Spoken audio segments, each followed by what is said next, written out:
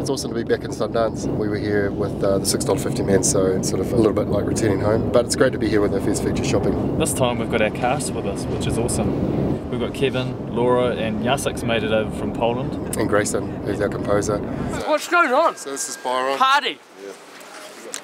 Byron's in the cast as well. Group hug! So we've got a horde of Kiwis, which is really nice. The people so far have received it really well. Right now, we're heading out to our third screening at Salt Lake City.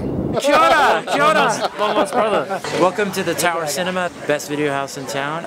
You have film lovers here. These are not industry people, so you will have some of your best Q&As here. Oh, Trust awesome. me. Awesome. You will have people grilling you, so this is... Oh, cool. You came to the right place. Oh, we look forward to it. Welcome. We hope they like it. We hope they like it. Yeah.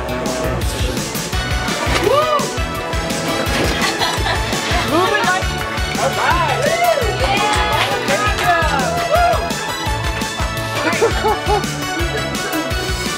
It's tradition, you have to dance into the theatres over here apparently. Now we're going for a serious Q&A. I have an outrageous question. Did anyone else want those f***ers to all die at the end after being dragged through all that terror? I was terrorized, and it was like I wanted the evil forces to just kill each other. It wasn't enough that they didn't die. That is a really good question. I enjoyed it a lot.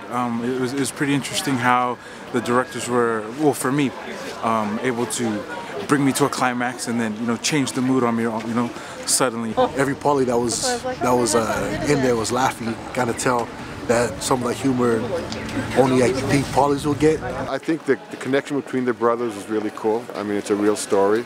It makes the movie real. And I think those two boys made the movie. There was a lot of passion in it, and it felt really organic and real. It's the night of the awards. I'm having some chips, Louis can't. I'm quite nervous.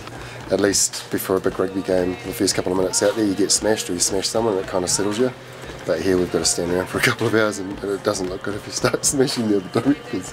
I haven't felt this nervous since we played Otaki.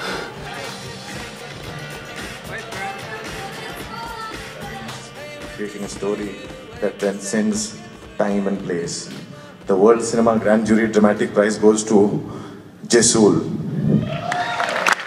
Directed by New York.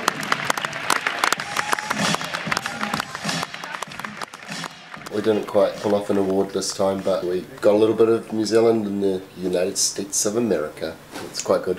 Of the 12 other entries, there was probably 11.5 awards, and we didn't get any. But there's Berlin next, so onward and upward. Next festival. Boom, bro. Douche. Night, man. Oh, bro. Guys, Oh, you wanna have a spa? oh no. Let's get nude, have a spa.